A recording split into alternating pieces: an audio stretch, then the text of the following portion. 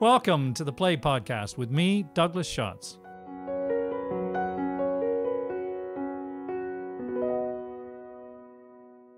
Hello, and welcome to episode 14 of the Play Podcast, where we explore the greatest new and classic plays. I'm Douglas Schatz, founder and host of the Play Podcast. The curtain rises on our play today on a museum that is housed in the reproduction of a slave ship.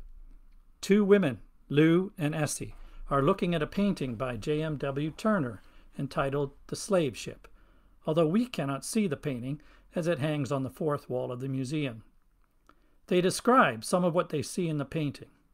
A ship in a whirlwind of sea, amber, gold, chrome, the darkest sea, and a blood-red sky. A typical Turner seascape. Except that if you look closely, you'll pick out in the foreground the dark smudges of paint that represent figures drowning in the tumultuous sea.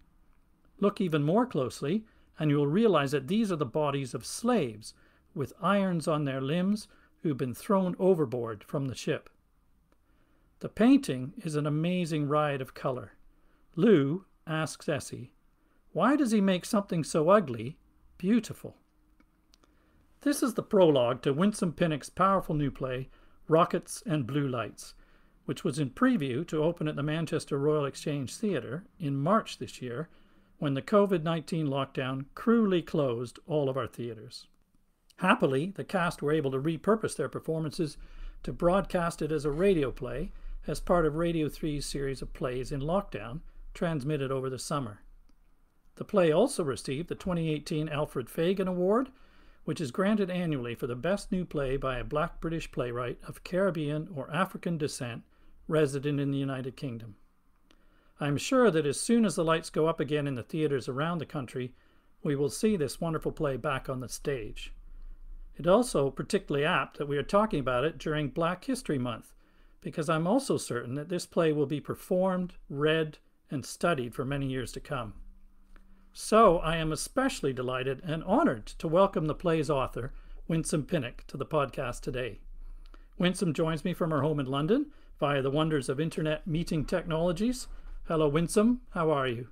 Hello, I'm well, thank you. Thank you for inviting me on to your podcast. My pleasure. I'm going to do a proper introduction to you now. Winsome Pinnock is an award-winning British playwright of Jamaican heritage. Her plays include A Hero's Welcome, Talking in Tongues, Mules, Water, and One Under. Her breakthrough play, Leave Taking, which premiered at the Liverpool Playhouse in 1986, has been produced 4 times since in major UK theatres, including at the National Theatre in London, where in 1994 it was the first play written by a Black British woman to have been produced there. It was revived at the Bush in 2018 and still speaks to the immigrant experience of building a life in a new country while carrying the culture of where they came from.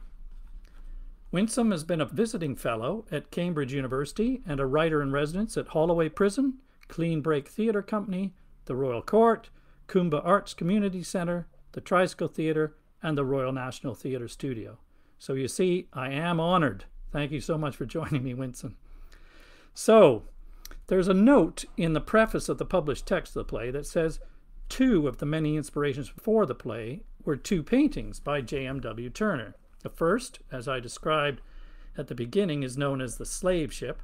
Its original title was Slavers Throwing Overboard the Dead and the Dying, Typhoon Coming On. Your note in the text says that it is a popular belief that the slave ship portrays the Zong massacre, which took place when Turner was a child, but some think it tells another story. So first, I wonder if you could tell us, what was the Zong massacre and why was this painting an inspiration to you? Well, the Zong massacre took place in 1781 when a slave ship transporting enslaved African people to Jamaica suffered a shortage of water, and they ended up throwing overboard a number of the enslaved people, over 100 of them, 130 or more, into the sea, and then proceeded to claim on the insurance because they'd insured these people as cargo. At first, I think there was a court case that was found in their favour, and then this was challenged by Lord Mansfield, who was involved in two significant court cases involving enslavement. And the appeal was successful. And I'm not sure what happened after that. I think it was one of these unresolved cases, but it was apparently, or many people thought that it was the inspiration for Turner's famous painting, The Slave Ship, which unfortunately isn't in this country. It's one of his paintings that really should be in this country so that people could view it, but it is in Boston at the Museum of Modern Art.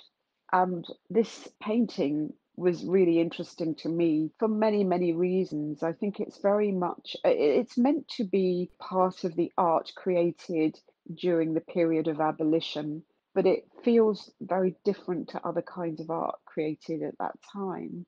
For one, it's because a lot of work is quite, well, you could use the word worthy, and this really isn't. This is full of passion and extreme sort of, as I mentioned in the prologue of the play, beauty. The sort of the clash of beauty and terror in this painting, but also the fact that it seemed to be of its time and yet not of its time. It seemed very much a painting that was pointing towards the future. I found a really interesting essay where I came across this idea that it wasn't about the Zong. And this essay suggested that the painting was really about the ongoing legacy of enslavement, of the slave trade. Because what used to happen was that when the slave trade became illegal, it continued. And so the Royal Navy used to pursue the ships, send up flares to tell them they were pursuing them. Some people think they sent up the flares to warn them so that they could get rid of the cargo. So they would throw these people overboard so that they wouldn't be caught in this illegal trade. And so this idea of the legacy of the slave trade was really interesting to me because, today we talk about racism and now we talk about it a lot. And that is one of the enduring legacies. There are very many more of that time. Yeah, so it's fascinating what you're saying about the painting is it's very beautiful and has this classic Turner seascape. And actually, originally the title was "Slavers Throwing Overboard the Dead." You don't really see that. Their figures are lost in the sea. So yeah, it's a strange way it's emblematic because it's sort of not as direct as you might imagine. And actually, I read somewhere something very interesting where they said about the painting that the act is, oh no, it's in your play. You're saying that the act is done. So it is incumbent upon us to contemplate the consequences. Yeah. Rather than actually witnessing the suffering at the time so directly. And that, I think, speaks to what you're saying about legacy and that the painting provokes that thinking. I was interested in the title of the play as well, which is a beautiful title. It sounds beautiful, again, like the painting, and it sounds like it's possibly celebratory, but it actually refers to the second Turner painting that you cited in the preface, which is called Rockets and Blue Lights. But the subject of that painting is not the slave trade, I don't think, but you mentioned that the Navy sends up rockets or something to warn. Is that where the title comes from? Yeah, I just used his title. I loved that painting. It has, as is explained in the play, this incredible blue, which is the light of the flare, I suppose. But there is something about that. And the fact is that they were painted in the same year. They were both created in 1840. So that was interesting to me that he created one with such a dark aspect and the other which has this incredible light in it. And it did seem apt to me that because it was about, this painting depicted flares going up and the slavers showed people being thrown overboard when pursued. So I made the link between the two. I appropriated that second painting. Oh, I was going to say it's really resonant, I think, because this combination of the colors, as well as you saying, the blood red of the sunset in the slave ship and the bright blue of the sky in Rockets, or is the blue maybe a color of hope of some kind against the red that's the tragedy of the slave ship painting? For listeners who haven't seen or heard or read the play yet, Winsome, Would you be able to give us a brief summary of the overall plot or introduce us to some of the key characters? I know this isn't going to be easy because this play is so rich in characters, stories, and themes, but if you get started, we can help the listeners to understand a bit about what the play is about. Yeah, it does have quite a complicated structure because it uses multiple time frames. But I suppose for me, in many ways, the central focus of the play, apart from Turner creating his work, traveling, engaging with the ships and slave ships, etc., in various ways. The central focus is an actress, a black actress, a black performer, contemporary, modern day actor who is performing in a film of Turner's painting The Zong. So this idea that it is the slave ship is the Zong massacre. And it's really, in a way, about what happens to her as she researches and rehearses this film, which brings history alive for her. It makes it present for her so that there's a kind of haunting that happens. She's kind of haunted by the legacy of the slave trade, but there is also the sense that she also is haunting the past, which is a peculiar idea, but one that I liked very much. And, that's something that becomes possible only in theatre, where you can collapse the boundaries of time and space. Yes, the play actually, as you said, involves different time periods. So Yeah, there's Lou, the actress from the modern day in 2006-7, which happens to be the bicentenary of the legislation to abolish the slave trade. yeah. And then there's a big part of the play that's set in 1840 and is the story of a slave ship called the Glory, which sails from England to Africa and then from there to transport slaves to Brazil. And as you pointed out at the beginning, this is after the legal abolition of the slave trade, but they're carrying it on in any case. And we're introduced to characters back in 1840 as well. Thomas, who's a black sailor who is leaving his wife to sign on for one last voyage on the Glory.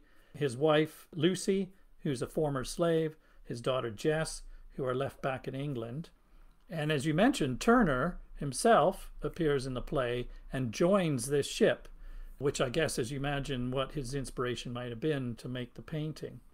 The ship, however, when it docks in Africa, Thomas is signed up thinking this is just a merchant ship that's trading goods, but it surreptitiously is trading as a slave trade, and it collects slaves in Africa and, in fact, captures Thomas himself to be transported across the Atlantic. And at some point in that journey, they're hunted down by a Royal Navy ship, like you've described. And again, as in the Zong, Thomas and these slaves are thrown overboard. So there's that whole horrible historical story, but it's interwoven with the modern day characters that you've created and even who appear together on the stage, as you say, that can be done in theaters, somehow bring the past into the present and vice versa. So the structure is, I think, incredibly clever, connecting the different periods and stories. And the story, of course, of the slave ship is very dramatic and vivid, but it's interesting the way they reflect on each other. It gives us a way to connect to the past and see how it still has an impact on us in the present. I read an article you wrote about something you called hauntology, which suggests that the legacy of the past resonates within or haunts our present day realities. And I guess this is part of what you're intending in terms of the way you structured the play. But how did this idea of the past still present actually come into the play? And how do you see the legacy of the past still being manifest in our present world? Well, I was interested in this because I heard the historian James Wolving talking about the legacy of the slave trade. He, of course, wrote a book called The Zong. He was one of the first historians to actually write about the Zong massacre. He was looking at the legacy of enslavement and the many ways in which it is manifest in our lives today, even through things like, I was interested in what he said about, well, of course, things like racism, of course, diabetes, because of what he described as a sort of addiction to sugar this sort of mania for sugar that was driving the trade, where the enslaved people would work on the plantations, cutting the cane to produce this sugar, that people were having this incredible hunger for sugar in various products. And that interested me because a lot of people talk about enslavement, especially people who are part of the African diaspora, because often they feel it. They feel that there is this sort of unresolved history that they are terrorized by, almost, that this sort of everyday racism that people deal with that has never been confronted, perhaps until this year, properly confronted, symbolically through the dismantling of the statue of Colston in Bristol. And so that was one of my starting points. That was one of the things that really interested me. And I wanted to show that, or somehow dramatize that within the play. Yeah, it's interesting looking back at trying to understand the foundations of why racism institutionally exists is clearly important, but it's also personal, isn't it? I read somewhere that you said you're descended from enslaved people, and many people who are children of immigrants from the Caribbean have this sense that history hasn't really been resolved, not just in institutional terms, but personally, because you don't really know where you come from. That's right. In very specific terms. Exactly. I was thinking about this because my parents did our family tree. They spent quite a long time doing this.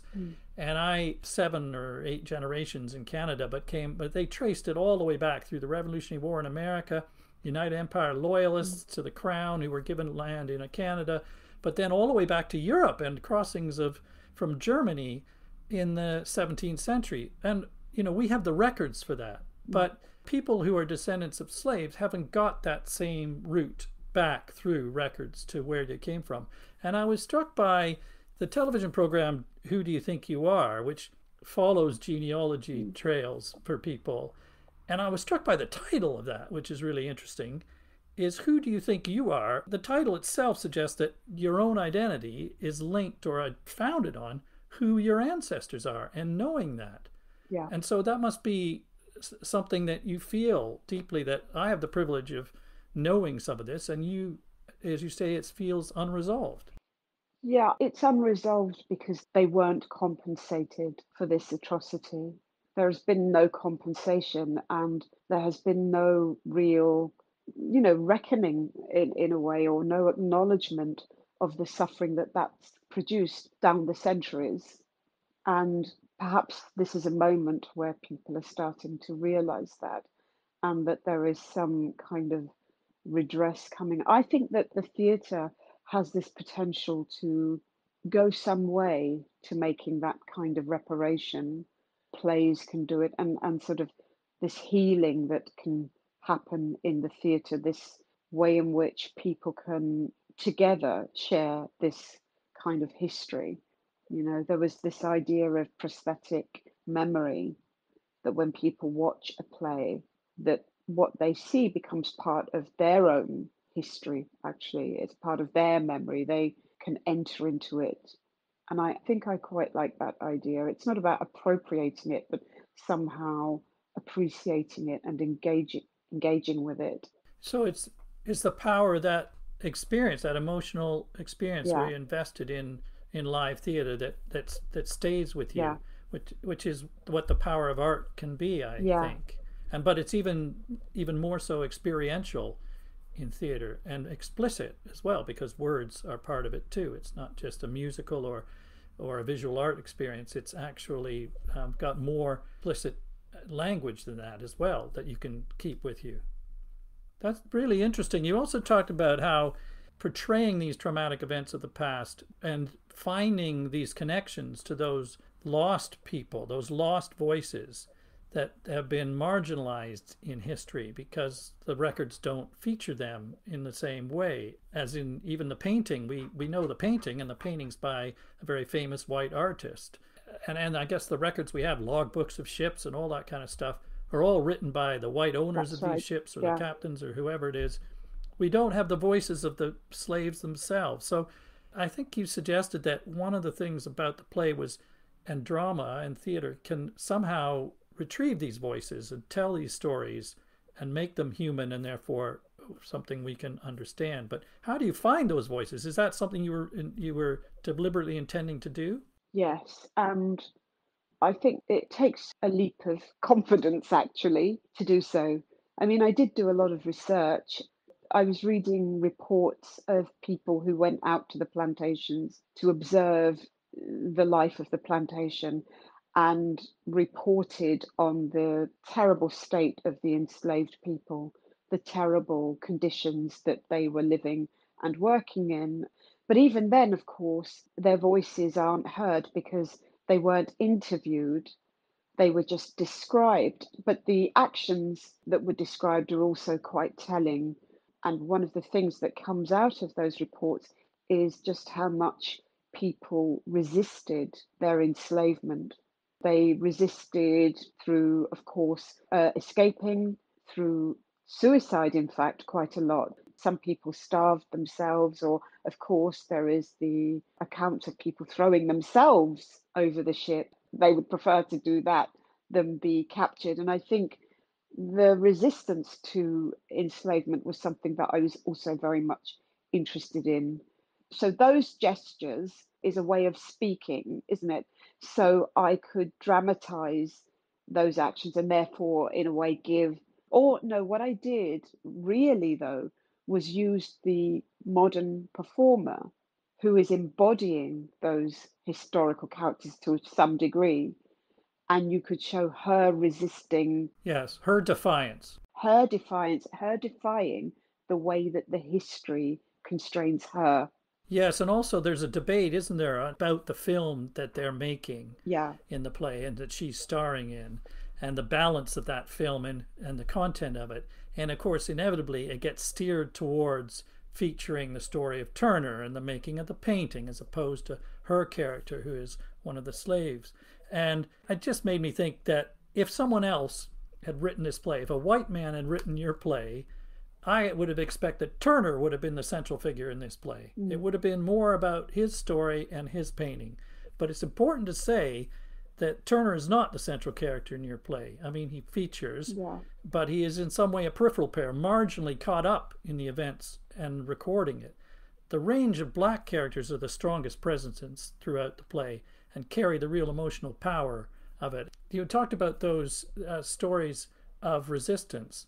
There's a program just, in fact, very coincidentally aired last night on the BBC called Enslavement. And in the course of that, you've just reminded me, they told a story of a ship that arrived in America. And as the slaves are being unloaded or they're getting off the ship, they have a sense that their futures are going to be horrible. They are no longer going to be free, and they do not choose this life. And literally 145 of them chose to walk overboard, and they're still chained, so they're going to drown. There's no way they can save themselves. So they decided to choose that route rather than the future that they saw coming. But it's the characters that you've created that carry this real individual emotional heft as well, that there's individual stories and remind you that these were individual people. I think there's such a temptation to just talk about the numbers and see it as a sort of global historical happening. But what you've done in the characters of Thomas and his wife and his daughter, and then there's another character called Meg, who's an older woman who has been a slave, and their stories in themselves horrific, but just seeing them and they're being the key characters and their family life, their normal family life, their love, their aspirations, remind you that these are real people. I mean, this sounds so naive and simple, but it's very powerful, that. yeah. That was my intention. And I actually hope what comes through is that because there's so much about constructing things in the play, I hope that it's clear that this isn't my construction, that I am doing that, that this is me attempting to retrieve that, so that it's not necessarily an attempt to say, this is how they really were. This is a family that I can point to as having existed, whose names are recorded somewhere, that they are conjured by my imagination. but given this sense that they are real. So it's important, you think, that people understand that that's a construction of yours. I mean, you do have that sense, of course, because of the fact that the film's being made. So it raises the question of art and how does art portray these things. And they have that literal debate about the film in the play. So I guess, but so you're happy for that to be sort of self-conscious, so people understand that. Yes, I am. Yes, because I think that history is always told through us, or mostly told through us. It's us reconstructing something, and that we have some agenda in doing that. Yeah, so that's interesting when you think about, for example, your recreation of the historical character of Turner. So you have invented the family and the others, but Turner we know really existed, and so it's intriguing to think about the challenge actually bringing real life characters to life in drama and the attributes you give them and the interpretation you've given to Turner. How did you go about addressing that in terms of the reputation he has, or how this was going to come out as your portrait of Turner? I read a little bit about him. One of the things that was interesting was discovering his own link with the slave trade. And really, it was those were the sorts of things that I was interested in. And also, I couldn't find any material on about really why he painted this and why he painted it in the way that he did. Although, of course, I found some work on his methods, which were really interesting, his techniques and things like that. So I'd read about what people think about the painting, and I constructed Turner from different ideas about the painting, actually. So it's not Turner so much as his attitude towards Thomas and his involvement, his collusion to some degree with the trade at some point in his life, and the consequences of that for him psychologically. So he stands, doesn't he, in a way? I kept thinking, well, he sort of stands as for the white establishment in some way or other. I mean, I know he's not really, he's a bit of a radical character himself, but Yeah. being an older white man and in some way privileged compared to almost everyone else in the play, he still seems to stand for that. And he stands for it in a way because of there's ambiguity about his character that you've just described. So obviously we know as this creative genius as a painter, but he as a man is complex and morally ambiguous, because you say in the play that he had investments at one stage in a sugar works, so that he was somehow complicit in the sustenance of the trade. And yet on the other hand, he was friends with some of the abolitionists, and I guess this painting may have been intended to be some sort of statement against slavery. And then there's moments, as you say, actually in the play where his moral action is questionable, because there's a moment on the slave ship where he's there with Thomas, and Thomas tries to intervene to prevent the slaves being captured, as we said, when the ship stops in Africa. And Turner, well, I mean, he may have been duped into this, but he basically does not help Thomas and does not intervene. He just lets it go on. And it's the classic moment of leave me out of it. It's got nothing to do with me. The classic excuse of standing by on the sideline, you're somehow not culpable to a crime that's going on in front of you. So that, again, seemed representative, I suppose, of the white man's perspective on this. Does that make sense? It does. I think I see or hear that quite a lot. This idea that it isn't relevant to everybody, this history. So that interests me, or that people think, when you think about identity politics and there are these contesting groups all contesting for, to be the most put upon, or to have their suffering be equal to another group's, etc. And so all of that kind of thing really interested me, and I wanted somehow to present those arguments and have the audience think about them.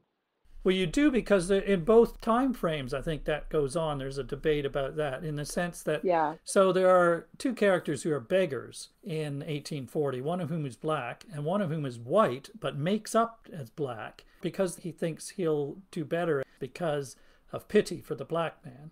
And they have an argument, debate between them about who suffers most, because the white man claims that he's a downtrodden working class white person who's also not been privileged to the powers and wealth in society, so feels hard done by. Similarly, in the contemporary part of the play, there's an actor in the movie who's working class white actor who plays Turner, who claims that he's been disadvantaged in the industry because of his working class background, and comparing that with the disadvantages that and the challenges that Lou, the black actress, has faced. I really like presenting different points of view and arguments in plays and just kind of letting them battle it out and allowing the audience to follow them and to think them through and to be a little bit unnerved by them so that there isn't ever a sort of clear-cut answer. I'm not saying I'm on this side or I'm on that side. I quite like that in a play because I think that it just gives the audience the responsibility to think for themselves. And it's true, isn't it? The world is not as simple as that. Yeah. You remind me that in previous episodes, we've talked about Chekhov, for example, and how he doesn't present characters who he presents them all as flawed human beings, rounded human beings. And there isn't a sort of political polemic going on ever in those sort of plays. And if you go that route, you're in danger of leaving some portion of the audience behind anyway. And there aren't very many issues in the world that are black and white. So you're absolutely right about that instinct. I was thinking back to the point about retrieving the voices from the past. There's a character we haven't talked about yet called Reuben, who is a marine archaeologist who is advising the film on the history of the slave trade. And he, to some degree, becomes a spokesperson for these voices because he has done some of the historical research that you will have done. And also, literally, he's a marine archaeologist, so he has been digging up, or they've been diving for wrecks of slave ships, for example.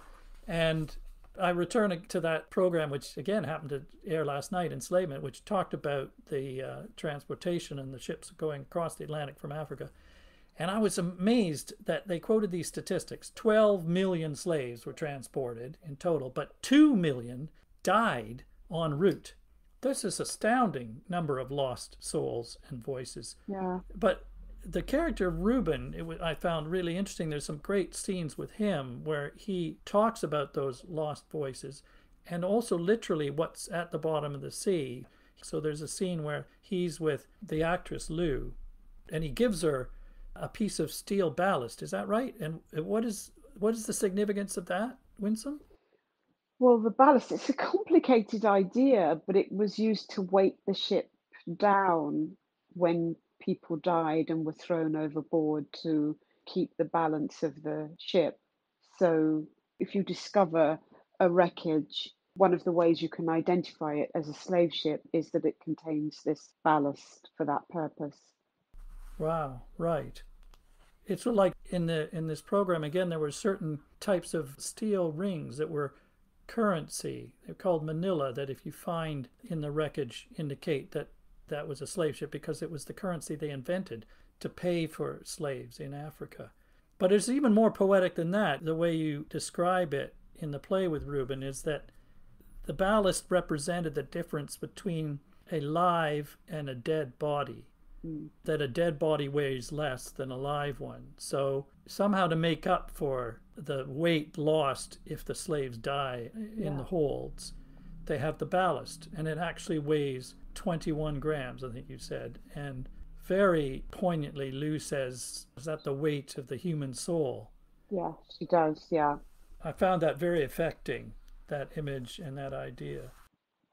I wondered about the question about how you present the slave trade. We talked about it at the beginning about how Turner does it in maybe a slightly obtuse way, but there are lots of presentations which would demonstrate the horror of it very graphically. And I think Lou refers to this as, was it slave porn? That somehow we're to be forced to watch the horror. But there's an argument that loses some of its potency by presenting the horror so explicitly. What was your take on that? Yeah, because there is a sort of, shall I say, pleasure? There is a sort of pleasure in being terrified or horrified or disgusted or experiencing those extreme emotions, which allow you to escape from really engaging with what's going on. Instead of thinking through the significance of that suffering, why it was inflicted, etc., you're lost in your own emotion. And I just wanted to avoid that, really. And also, I just didn't want an audience to experience that, because when I was doing the research, it was quite traumatizing. And I didn't want the audience to leave with that as the thing that they were thinking about when they left the theatre. I think that's right. There's a certain distancing also goes on, doesn't it? There's maybe you shut down in some way as well Yeah, when you're presented with that. But there's also some question about how the treatment of the history has been appropriated by white perspective, isn't there? So we talked earlier about the voices of those that are unheard. And so that having been unheard, the whole story has been shaped and presented from a white perspective.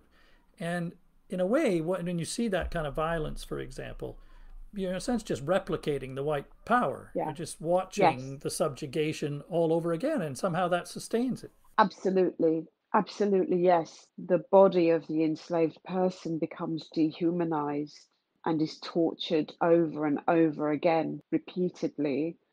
And yes, I did want to get away from that. Much in the way that, we watch the death of Black people on YouTube, Yeah. deaths in as people are being taken into custody and stuff like that. And that too perpetuates this idea of voyeuristic indulgence in the sort of terror inflicted on that body. And I didn't want to do that.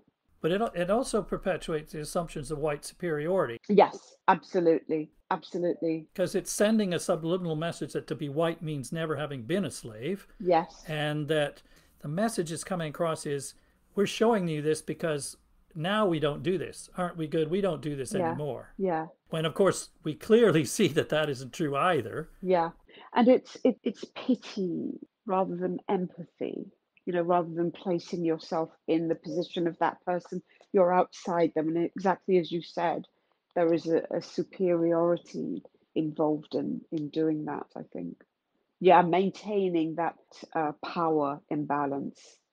I also thought was fascinating is the way people debate in the play, and the whole play itself is, again, trying to rebalance the story of the past. The white perspective is all about the abolition, and there's a sort of self-congratulatory sense to that, isn't there? That somehow even overshadows the culpability and the crime.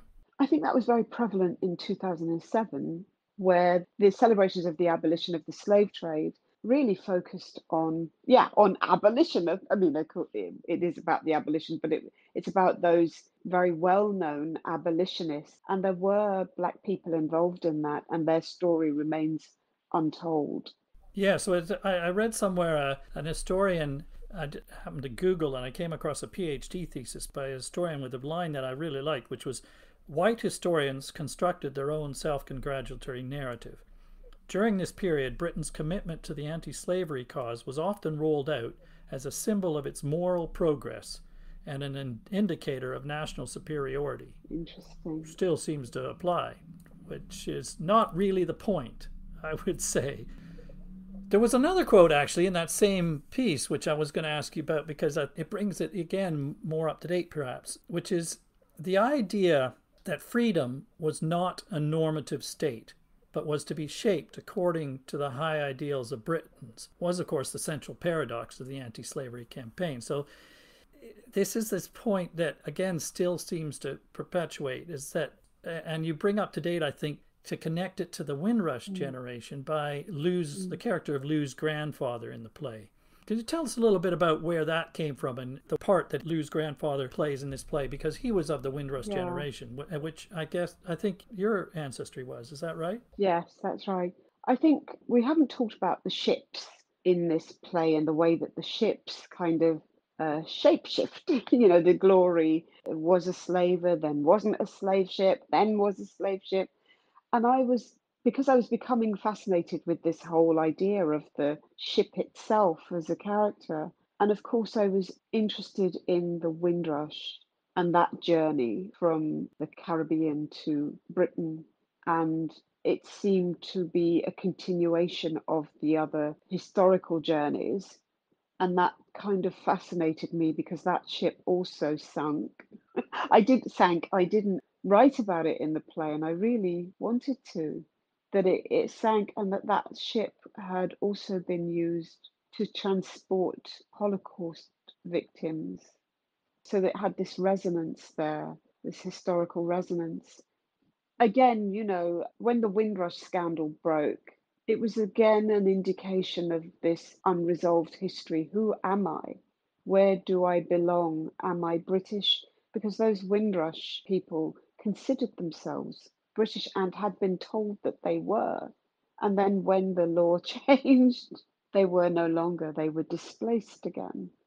It's unbelievable that such a situation could occur, that we assume that everything's now sorted out in terms of like records. And of course, the identities of the slaves we talked about earlier are lost, but there's no reason or way that the Windrush generation should have been lost. And yet, there they were, lost in the same sense. They were. Their boarding cards completely disappeared, papers gone. Yeah, no passports. Yeah, Things don't change that yeah, much. The same things keep going on in different yeah. generations of history.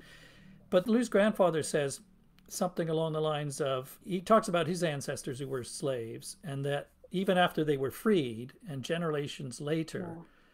they still didn't feel the same. They were still not equal citizens. In fact, they could have been freed and continued to work on the plantation, but for a pittance, and therefore not much better than a slave. And he talks about how generations later not being the same. He says, you know how many laws there are these days to ensure that black people are treated as equals? A real person would not need so many laws. White people think that we are like them. Like means not the same. Literally, like means not the same. The law says that we are not the same. They used to have the slave codes, and now they have equality guidelines. I found that a really potent point.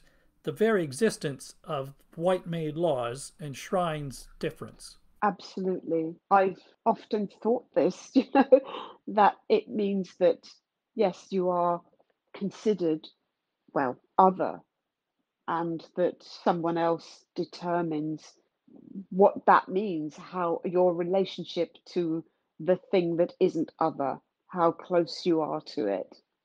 Often people will assert that they're, well, not often, but some people will say, oh, you just made that up. That wasn't to do with race, etc., etc. And, you just got a chip on your shoulder or whatever. And actually, the existence of these laws proves otherwise. It proves that we are not where we need to be.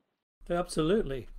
There's a really powerful scene that brings the past and the present together, where you literally bring the character of Meg, who I mentioned earlier, who has a terrible story. She was a slave who gave birth to a child, but she decides that she doesn't want the slave owner to have her child, so she tries to kill it and buries it, but it lives, and the master actually cuts the child's tongue out. The master then brings Meg to England, but she runs away. But all of that's a backstory and tragic in itself. But there's a fascinating scene where she, from 1840, appears and talks to Lou, the actress, in 2007. They have a conversation. And Meg happens to be reading the newspaper. And at 2007, you mentioned the celebrations of the anniversary of the abolition. So she's reading a speech by Tony Blair, in which he's celebrating this bicentenary, and in which he says, we live in better times.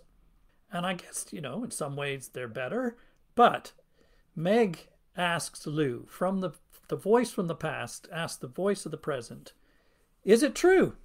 Has the world changed? Is it a better place? She poignantly says, tell me, is it true? Do you live in better times? Are you free? This just jumped out at me as such a succinct and powerful challenge to us about what has happened over that time period in history. How much progress has been made? Was that your intention? What did you want us to take from this play? I think exactly that. I did want people to ask that question, to consider it, and also for us to think about how we view the past, because in a way, Meg is talking about her own situation and her own desire for freedom. And I think that, it's something we may forget, that she will have craved that freedom.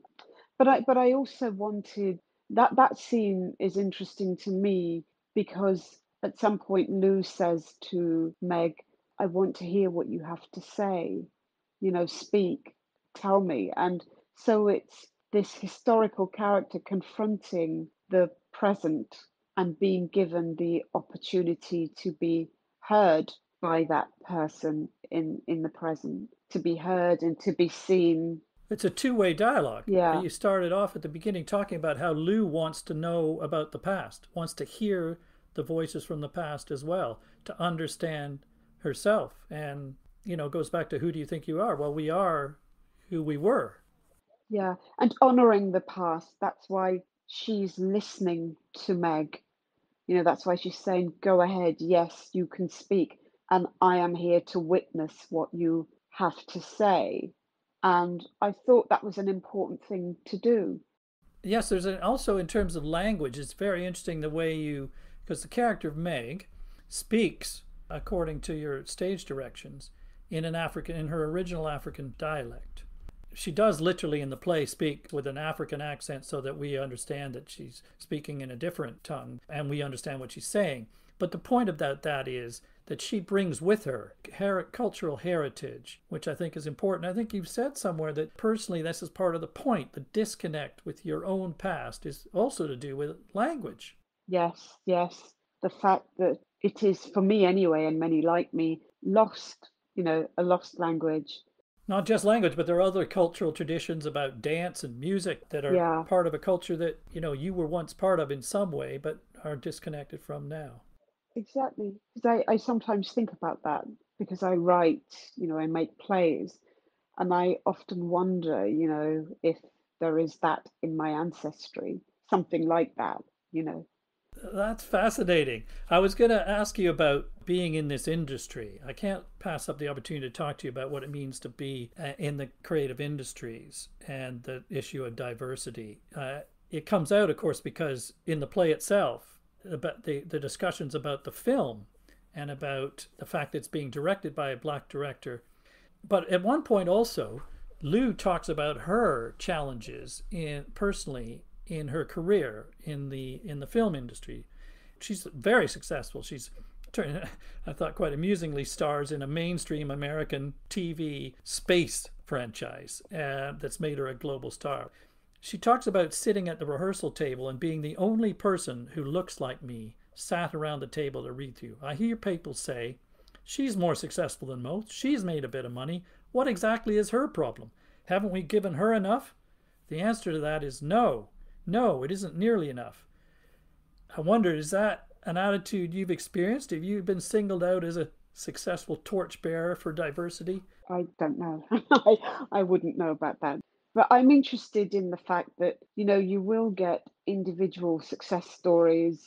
I guess I might be like that too. But then I'm very aware that they are individual successes and that on the whole, the status quo remains. And that, that's the truth of it, that it is very, very difficult for African people of African ancestry to break through into these worlds in a meaningful way. There are so many issues involved here, and you talked about as a writer how challenging this is if you don't get exposed to models or your world reflected in what you see in art. Then how do you write about it? How do you become a writer if you don't see any models in the theater of the world that you know? So it seems to me that there's this whole circle of access that's the question about starting from when your children, of course, at school. And I think you said that you developed a passion for theater as a child when you were taken to the theater. And this is one of the things that gets me so angry and I get upset about is the idea that our schools are not actually going out to the live theater, but also even the types of schools or the types of children who are going to get exposed to art And, that just starts the whole cycle off. It raises the questions about who's in charge of the theaters, who's choosing what we present, for what audiences. If all you're doing is giving the same stuff to your expected audience, then that's never going to change. But how do you open that up? And one of the other things I noticed that there was a collective, the Black Theatre Collective was formed together. I don't know whether you're part of this, Winsome, the actors and writers, as a voice for change. And they identified a number of specific things. And one of those was about outreach programs in schools to encourage participation in theater. Another was, and I think another one point I think you were alluding to in a way, is that hiring more diverse talent across all departments in the institutions. It's not just the performers on the stage, it's every element in the theater, backstage and administration and everywhere. That if until that starts to happen, then the worlds don't come together. That's right. And in this, theatre is no different to any other industry. It just needs to undergo the change that is hopefully going to occur in most institutions in this country. Yeah. That's true. I wanted to take us towards the last scene of the play, the ending of the play, where you show Thomas working as a slave in Brazil. So he didn't necessarily drown. I'm not sure how literal to take this, but it doesn't really matter. And he's working under the guard of a white overseer. And he, to some degrees, challenges the white overseer in a fascinating way, I thought. And he talks about him being a survivor, and he associates himself with other survivors over history, black survivors over history. And he lists a number of famous black victims: Ya Asantewa, Yvonne Ruddock, David Oluwale, Sam Sharp, Kelso Cochran, Stephen Lawrence. I'm ashamed to say that I don't know who all those people are. Can you tell us a bit about some of those names and why you raised those in Thomas's voice at the end there? Yeah, they're particularly potent for me. For example, Kelso Cochran was killed in 1959, I believe, when there was an incredible violence visited on Caribbean people who migrated from various areas of the Caribbean. And I have this sense that, this idea that the dead are forgotten, just as the enslaved ancestors were forgotten, and that there is a sort of a link between those. There's a sort of lineage of these particular victims. So I somehow wanted to evoke that. I wanted Thomas to evoke that. And in keeping with this idea of collapsing time in the play, I felt that he, like Meg, was reaching into the future. I read somewhere about the representation of history in art, and there was this very interesting idea that the best way to do it authentically is to actually imagine that an atrocity is happening today rather than trying to reconstruct it. But then again, of course, it is happening today in these specific cases. There is a reference to Grenfell in there. And when you saw that tower burning and you discovered that there were a lot of Black people who were the victims of this fire, I mean, you couldn't help but create the link, especially because I was doing the research at the time. You couldn't help thinking, oh no, this is another sort of massacre. The resonance is there, the repetition of this kind of neglect, a kind of willful neglect in this case. Yeah, this, and this continuing, this legacy of continued disadvantage and discrimination that started way back then. Yes, and violence as well, of course. Some of the people you mentioned were killed by either other white young people or police, and there's a sense, therefore, also, though, there's a sense of survival. That's right. Continuity in survival. Yeah. And therefore, ultimately, some way defiance or determination in this survival that you get from the unity over time of these survivors. So you mentioned Grenfell. I've just found the speech that Thomas says. He says to the white guard, who looks fearful because Thomas is started to not obey. He's looking like he may rebel, and the white guard's getting a little fearful. And then Thomas says, I'm not surprised by your fear of me because I've survived. As a black man, no matter what you've done over centuries, I have survived. He says that he has survived the Zong massacre and the fires at New Cross and Grenville and death in custody. And then these names he chants, and the rest of the cast chants these other names of those who didn't survive but somehow become emblematic overall. We will survive. We will get past this. So it sounds like it's sort of a call to arms, or not, maybe not that, but a statement of defiance and determination.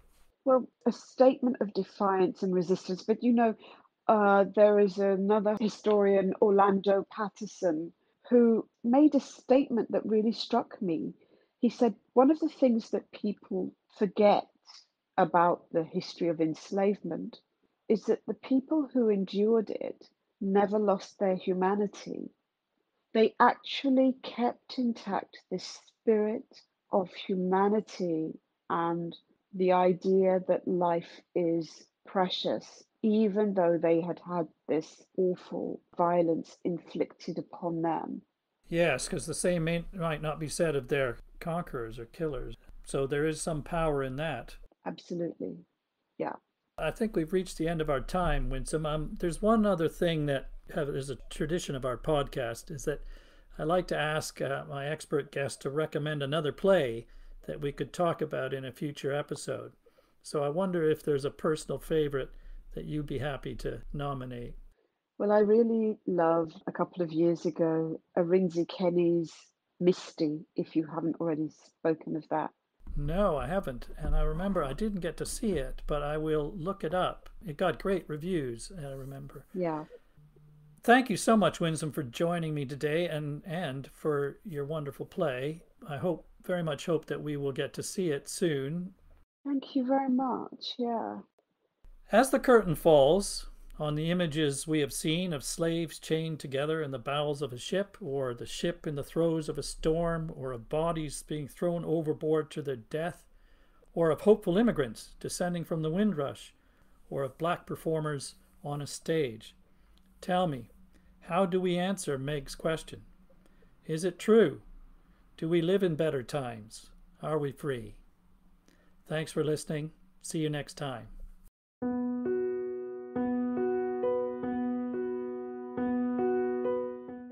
Thanks for listening. To listen to other episodes, to find out news about future episodes, or to leave comments about what you've heard, please visit us at www.theplaypodcast.com. You can also follow us on Facebook or on Twitter at theplaypod. You're also welcome to email plays@theplaypodcast.com to suggest plays that we could talk about in future episodes. You can also register your suggestion on the website. Thanks again, and see you next time.